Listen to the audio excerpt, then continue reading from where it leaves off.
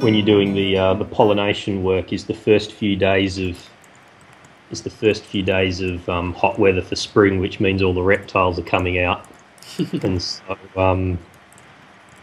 you have the occasional heart starter with tiger snakes, which are one of the world's most sort of few venomous snakes, and which are also renowned for being quite an aggressive thing. And I've almost stood on a pair of copulating tiger snakes about an hour and a half from the nearest hospital. That was a bit of a wow.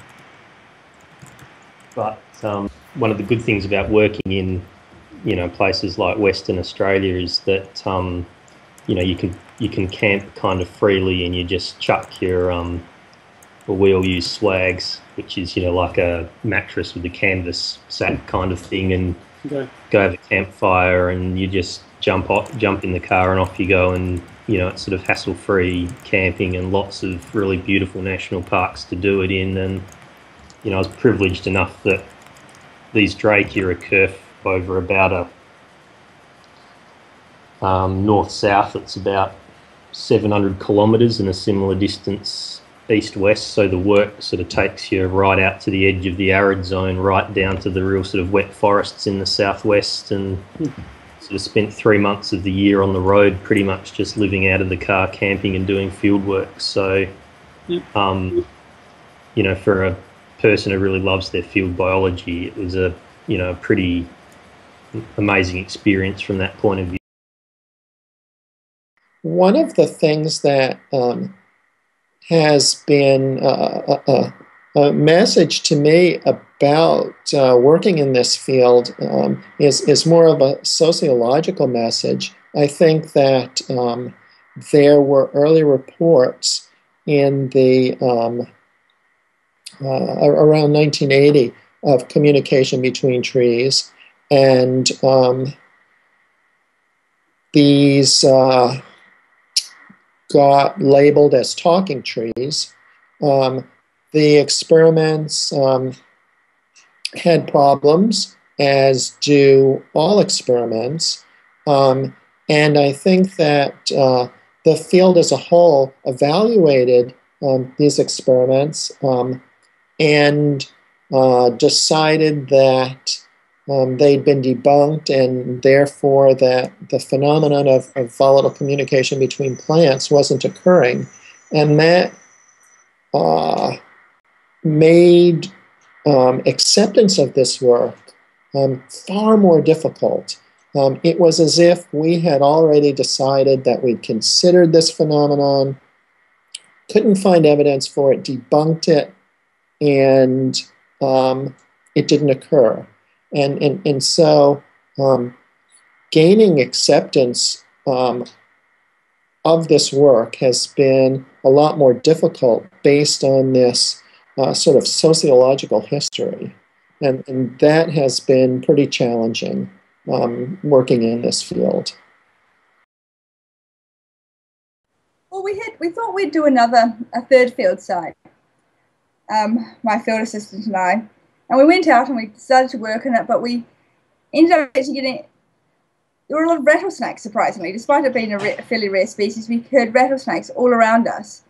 And so we had, coming from a country which has no snakes, it was a little bit terrifying. My field assistant refused to work there. We didn't use that side, so we would have had n equals, we would have 3 sides, but we've only got 2. Well, this isn't really about research, but while working on this project, I lived in the small town of Fairplay, Colorado. This is a very unique and interesting place. It's a town that's really rich in mining history, and they celebrate that history every summer with their Burro Days Festival. And for a few summers, my field assistants and I got a chance to race llamas on a 5K run through town. And, if you've ever raced a llama, you know that running with a llama is not an easy experience. They really have minds of their own, and they might stop in the middle of the road. They might go the wrong way. Right. And it's really an interesting experience, and the town of Fairplay is just a really interesting and fun place to work. So I would highly recommend that people visit. I don't know if we have any particularly exciting stories, since this is an essay review. We were mainly sitting in front of our computers. Yeah. One of the studies we reviewed was our own study from Oregon, and we were working in the Klamath-Siskiyou Mountains. And that's the study that actually showed at least as great a response on special soils as on normal soils. Mm-hmm. And that was a really exciting study because we were using a historical data set collected by Robert Whitaker in the 1950s, and then going back and resampling those sites. And so that was a really fun exercise to try to figure out where Whitaker had went and sample the same locations. And a lot of things have changed since that time. A lot of things haven't, but doing things like scrambling up road cuts that didn't used to be there to try to find particular locations. And sliding down hillsides and things that, again, were not there in Whitaker's time. I've been trying to think of a good story, and I actually, other than an encounter with a crocodile that happened while working on this project, I don't know, it's tough for me to think of one. I do want to share, though, if I may, a neat story relating to Psychotria is, so there are many species in the genus. There are over 2,000 worldwide, but the two anyone would have heard of include one known as the hot lips. This is Psychotria popigiana, and it has an inflorescence, a cluster of small flowers that are surrounded by two large bracts that have evolved to as a display for pollinators, and so they've converged on the form of a flower petal. So they really look like two big red lips. And so the plant is iconic for looking like a pair of lips.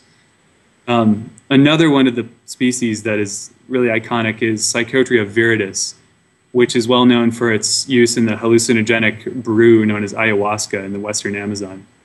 So this is really interesting because it contains a drug known as dimethyltryptamine, or DMT, and that drug is a hallucinogenic drug, but it's easily broken down by monoamine oxidases.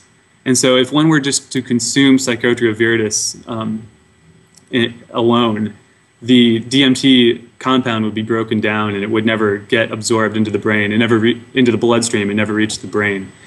So what the indigenous people in the western Amazon do is they make a brew in which they mix the roots of Banisteriopsis caapi, a malpig vine, with the leaves of Psychotria viridis. And the roots of this Banisteriopsis vine contain a monoamine oxidase inhibitor that prevents those enzymes from breaking down the DMT, and so allow it to be fully absorbed. And so I find it really fascinating that they managed to, through trial and error, I presume, figure out this combination. But it's used as in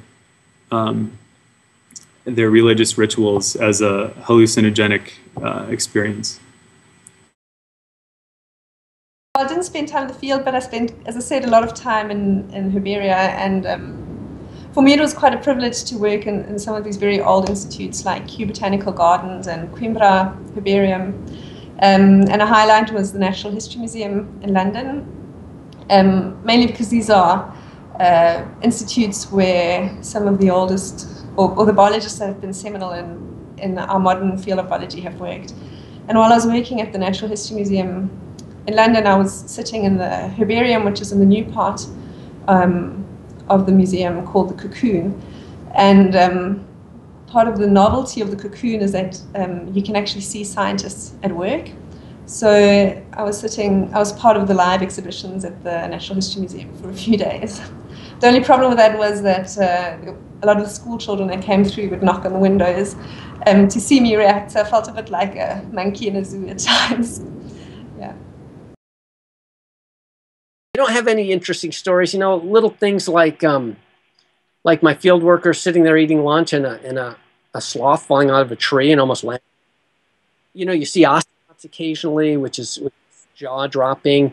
Just working in these forests is so remarkable that every day you seem to see something where you say, wow, unbelievable, And so interesting stories that jump out at me. But it's this is a forest with a lot of different animals, and there's almost no poaching there. And so you see a lot of animals. There's a lot of interactions going on in this site. So it's a cool place to work. But, you know, I didn't see the, you know, the jaguar chasing the deer or anything like that. So